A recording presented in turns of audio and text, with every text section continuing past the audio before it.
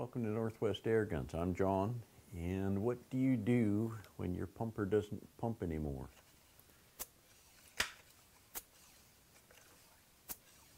No air going in. This is a Benjamin 312, but this happens with the Sheridans and Crosman pump-ups. Any of them that at some point they may not pump up anymore. So what do you do when that happens? Well, you could send it in and have it rebuilt professionally, in which case it comes back to you basically to factory specs, and everything will work and be like it should. You can do it yourself. You can buy a kit and get a tool and take it apart, and we've got videos on how to do that. But there's another option, and that is the alcohol flush.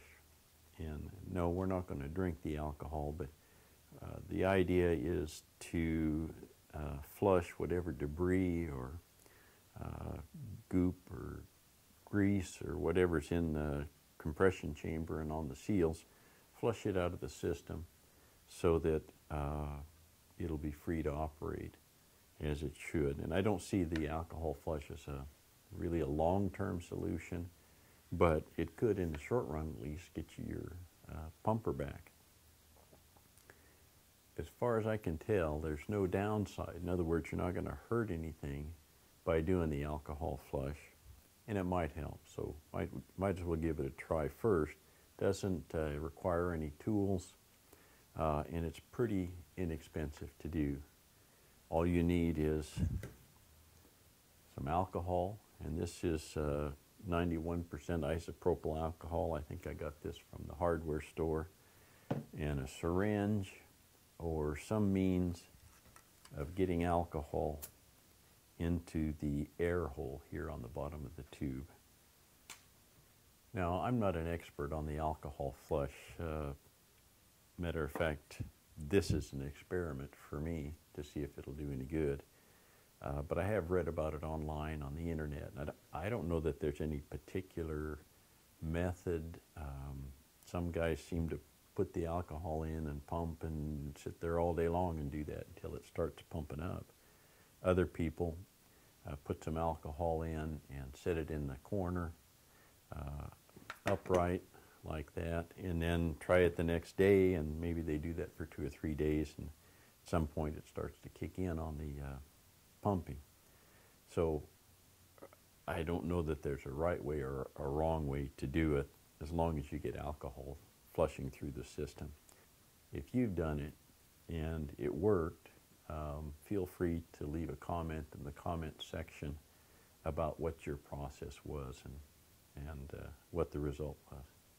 So we're going to go ahead and put some alcohol in here and set it in the corner overnight and see what happens. So I'm not sure that there's any particular way to do this, as long as you get alcohol into the system. Some people put it here ahead of the pump cup, right in the air hole.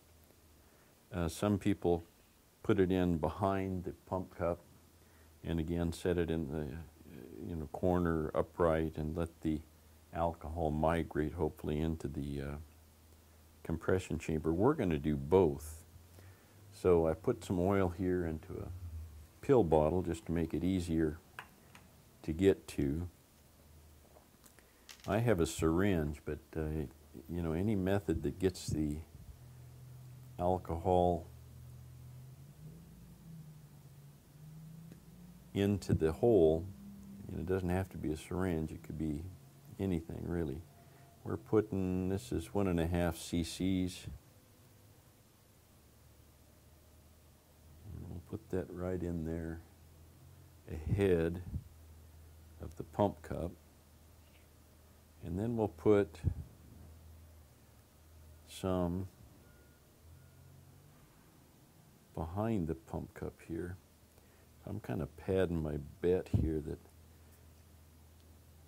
between the stuff in front of the pump cup and the stuff behind it, we'll be able to get some to migrate down into the compression tube. Okay, now we just close it up And we're going to set it in the corner upright like this and see what it does. We'll check in tomorrow morning on it. So see you in the morning.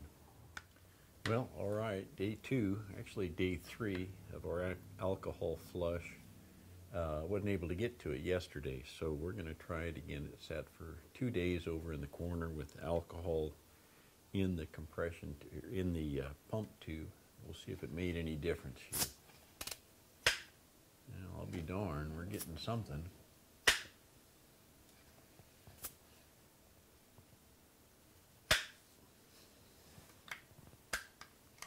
It feels like it's pumping up. Let me get something to shoot into here. Huh. So you can tell we got some compression. We got not a lot of gunk coming out yet. Sometimes, from what I read, there's all kinds of goop and debris and grease and all kinds of crazy things when you first get the alcohol to flush through.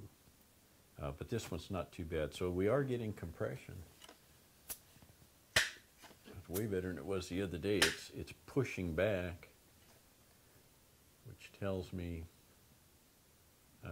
the check valve may not be fully seated. But now that we're getting compression, we can go ahead and do another set with the alcohol, pump it into the compression chamber and see if that makes a difference.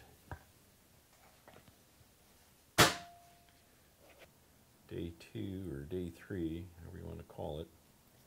And we'll put a couple of cc's in here and see if we can get some of that into the compression chamber this time.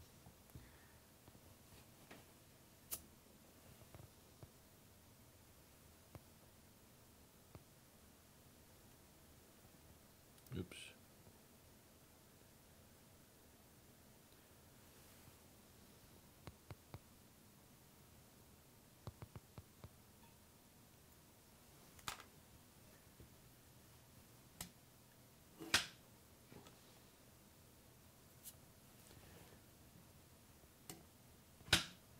Okay, so some of that is definitely going into the compression chamber.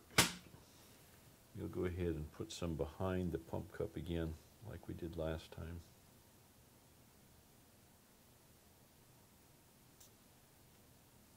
And then we'll set it in the corner, upright, for another day, and see what kind of a difference a day makes here.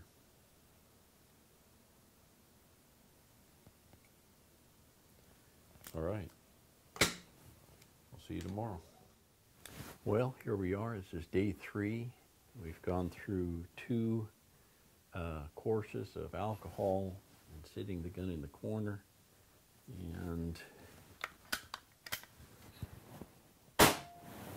pumps up.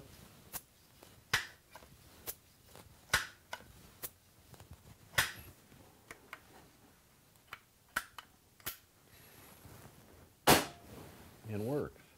Now, the other thing to check at this point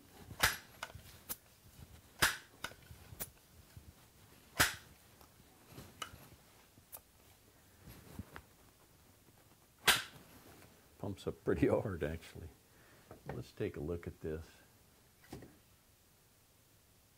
Okay. So you see the pump arms coming up. And it'll come up until the pump cup gets above the air hole.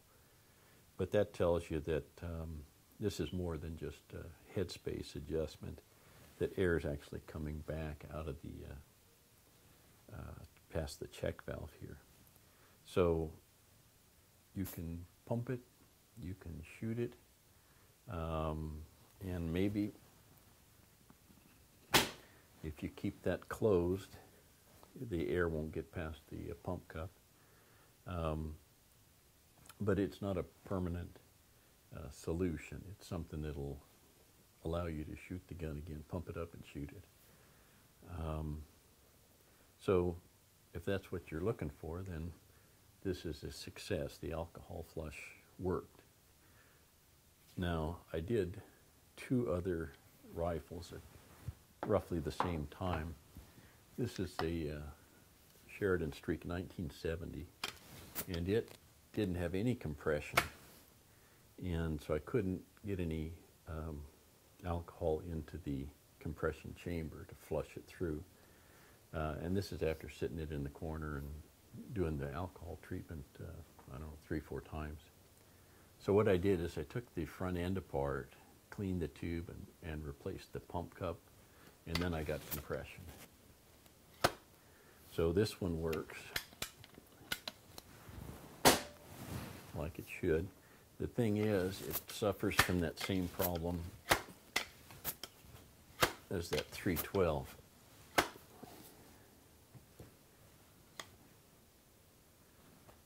Well, okay. So you can see that's leaking out past the check valve, although it's a slow leak with the pump cup closed here. The air doesn't come up past the pump cup very much. So this will hold overnight. We also did a third gun. This is a 342, Benjamin 342. And this one, we did the alcohol flush and we started to get some compression. But I noticed as I pumped, I could hear air actually coming back up the tube past the pump cup. So I did pull the front end off and clean the tube and put a new pump cup in, and now it pumps. And this one, now that's probably headspace there. We'll have to let it sit overnight, see if the arm comes all the way up. That would be the check valve. But it's not behaving like the other two guns. And this one actually held air now for about a week. So we have 3 different guns. They all benefited from the alcohol flush. The most was this 342 with a pump cup replacement. And the 312, just as it is with the alcohol flush, went from no compression to now where it's an operating pumper. So, if your pumper isn't pumping, try the alcohol flush. Won't hurt anything and just might help.